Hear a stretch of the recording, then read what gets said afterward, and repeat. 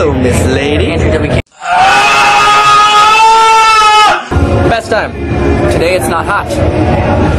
Weird. Leave the boobs in your shirt. Star Wars yeah, that's true. In Florida so far. It's cool. Shows are great. Yeah. The weather not so fun, but it's good. Is this your first Warped Tour? Second. We did Warped Tour 08. So we've been to all these places before, so we kind of knew what to expect, but it's still pretty. Pretty intense weather.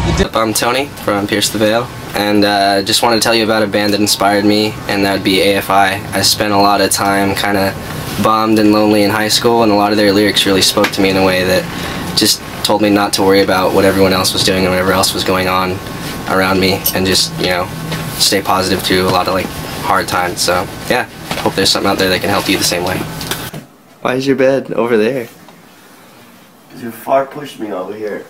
I mean, we always want to try and do a collab with like Johnny Craig. We were trying to get one done on our record that just came out, but didn't happen. So hopefully we can try and do something, you know, while we're out, like some with him. Some of my friends said, they're like, "Did you ride off a cliff? Like, how'd you break everything?"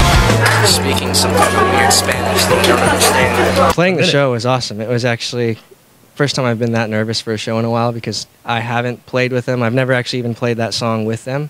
That was the first time. Oh, sure, yeah. So it was good though. It went well. It was fun, and yeah. Let's show! Yeah! It's cold inside! Yeah! Party time! Mike, is he up there? Yeah. Alright, time it. 1, 2. It's to the right. I thought I went to that way. Counterclockwise. Well, I'll start with one of my older ones.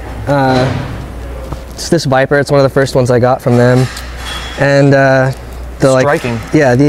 paint job. It's actually a vinyl. My buddy works for a car wrapping company. They do vinyl wraps on cars, and he used his machine to die cut this for me, and that's how he kind of got that pattern.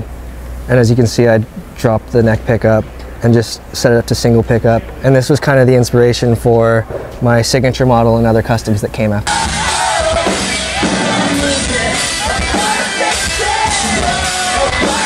So many new faces that we're kind of spending most of our stage shows trying to win people over, because no one really knows about us out here yet, so it's a lot different. I think fans are probably the most inspiring thing to me at this point, just because it does get rough being on tour this much out of the year and not like seeing your friends. So, and when there are people out there that appreciate us, that are cheering for us, or someone being excited at the show, like that means the world to me. Like that, when I walk off stage and people were into it, like what I was doing, it makes it all worth it, you know, like versus, you know, if you ever have a weird crowd and they're not moving, you're kind of like, alright, well, I don't know what I'm doing here right now.